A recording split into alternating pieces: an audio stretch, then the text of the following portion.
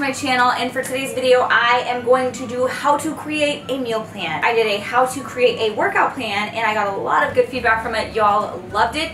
Kind of like part 2 series to it. Writing a meal plan is it's a little bit more complicated than creating a workout plan. I definitely suggest hiring a professional coach if you can afford it.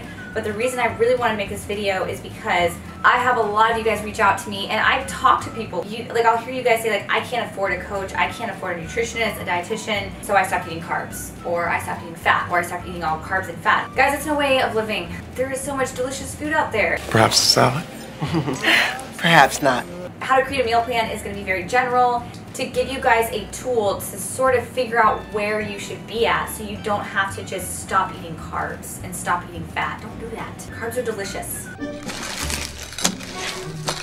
There are 6 steps total. Some of you guys might just need steps 1, 2, and 3, and that's just to figure out how many calories you should be eating. If you guys go all the way to step 6, I will teach you how to figure out how many calories you should be eating, figure out how to put yourself in a caloric deficit, cutting fat, how to figure out your macros, how to break down your macros, how many meals you should be eating. All right guys, so step 1 is gonna be, what is your BMR? This is gonna be the amount of calories your body needs to survive, just to wake up and lay in bed all day.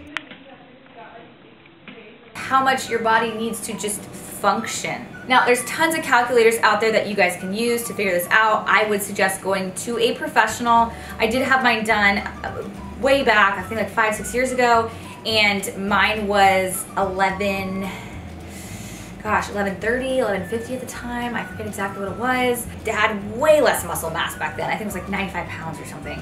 So I plugged in all the stuff. Heidi, 4'11", 110 pounds, female, 29. It came back with 1130 calories. I don't think that is accurate because the amount of muscle mass that I have, and that's why going to a professional is going to be your best bet. But you know what? We can't afford a professional right now, so we're just gonna work with these calculators. And that's why tracking your progress is very important. If you're losing too much weight in the beginning, then you need to up your calories. Step 2 is, how much energy are you using? If you are working out and you are very active throughout the day, then your body's gonna require a lot more calories. It's all about like how much energy you are using throughout the day. Me, for example, I went ahead, used an online calculator. I need 1949 calories to maintain my physique right now. Is that accurate? Not really, because I usually eat about 2200 calories per day to maintain what I have, because I have a good amount of muscle. The more muscle you have, the more calories your body requires. We're keeping it very general and basic, right? So I need 1949 calories to maintain, but really 2200. We're gonna keep the numbers like this just so it's very easy for you guys to follow. So BMR, right? It's 1130, that is just for me to survive. Hold on, I put heavy exercise. I mean, I call myself an athlete, but I'm not competing for anything right now. So I put heavy exercise, 1949 calories. We're gonna take this number and we're gonna put ourselves in a caloric deficit. When your body's in a caloric deficit, you are taking calories away and your body is forced to find other ways to feed itself. So to keep this very easy to follow and kind of very general, I went ahead and broke it down. Step 3, what is your caloric deficit? 1 pound is 3,500 calories. We're gonna take 7 days minus 500 calories per each day, put ourselves in a caloric deficit. 1949 calories minus 500, now my new calories are 1449. And I'm gonna eat that every day and see how my progression is. If I am maintaining, if I'm losing, if I'm gaining. I'm telling you right now, 1449, I don't even go that low. When I competed with competitions, I think the lowest that I went was like 1550, and I got super lean. So that's the end of step 3. If you guys wanna follow along for the rest of the steps, it's over here. Okay, so step 4 is gonna be, what are your macros? How much protein should you be eating?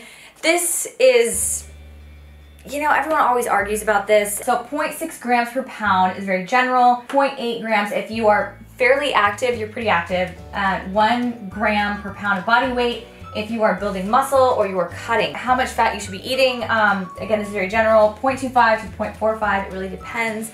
I don't suggest going lower than 0.25. You gotta figure out your protein, figure out your fat, and then the rest goes to carbs. Let's break it down. I already mapped this out for you guys to make it simple. I got my 1449 calories. That's super low. I'm 110 pounds, so I went and did 110 grams of protein. How many calories is that? I'm gonna times it by 4 because protein has 4 calories per gram. 4 times 110 is 440 calories worth of protein only. When it comes to fat, we have 0.30 is like what I suggest. That works well for me. Decrease a little bit or increase a little bit, but that's what I'm gonna do. So 0.30 times my calories that I'm eating right now is gonna give me 434 calories worth of fat. I divide that by 9 to get the grams because fat has 9 calories per gram.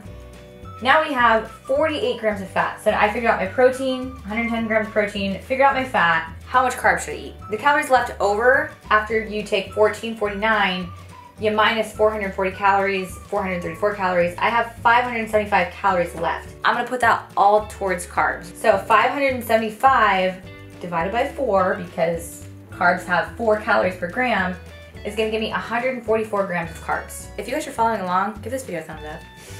So now we have our calories, now we have protein, carbs, and fat broken down. I also went ahead and gave you guys this little graph to kind of make it a little bit more simple in case you guys are like, what, I did not follow that along. Whereas Shalagadoola Mechakaboola equals X and Bibbidi Bobbidi Boo is Y. We started off with 1949 calories. That's for me to maintain what I have. Took 500 calories away per day because I want to lose some weight.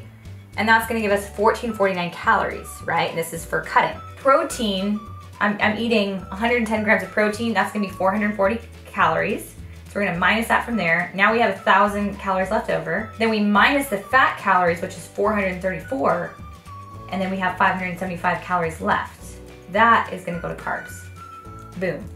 And here you go. 110 grams of protein, 144 grams of carbs, 48 grams of fat. Step 5 is gonna be how many meals should you eat? This depends on you. Some people, like when I prepped for shows, I ate closer to 7 meals per day, 7 snacks because they were so small of like little meals. I don't really have the time to be eating 7 meals a day. That's like a job. You're eating like all the time. A lot of times like I end up having a protein shake, so I kind of count that as like a meal slash snack. So really closer, I'm having like 5 meals per day, right? This works for my lifestyle. The final step is, what do I eat? I broke everything down for you guys. I'm gonna eat 5 different meals. You are to break these down, break all of your macros down into, divide by 5, then you would get 22 grams of protein, 28.8 grams of carbs, and 9.6 grams of fat per meal. And that's if you're just like a perfect little, macro happy, obsessively counting all of your things all the time.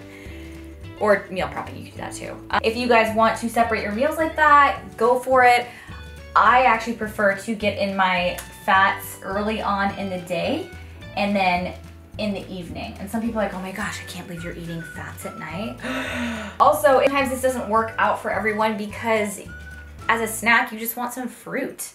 You just want to have your carbs. If you do want to count your macros, then throughout the day, just track yourself on MyFitnessPal. It's a lot less stressful. When it comes to what to eat, I am the type of person, I have a good balance. I try to eat like 80-20, like 80% whole natural foods and 20% maybe have, a little dabble into here, dabble into there, still have some cake or some donuts.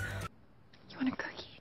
Freaking bread. I love bread. I'm not supposed to be eating gluten, but I still love bread. Alright guys, that's gonna be the end of this video. I hope everything was pretty easy to follow along. I really try to keep it as simple and general and broad as possible, but still kind of giving you guys information to kind of help you out. If you guys do want a certain meal plan, I do have downloadable PDFs on my website, meal plans based on how many calories you should be eating. It has a master macro friendly list, and then I break down every single meal into how many macros are in every meal. So yeah, that is it guys. So I hope you enjoyed the video. Please give the video a thumbs up if you enjoyed it and you want me to make more videos like this. Make sure you are subscribed to my channel. Comment below your favorite cheat meal, and I'm going to pick 5 of you guys to give downloadable programs to because I love and appreciate you guys. So thank you guys so much for watching, and I will see you in the next video. Bye!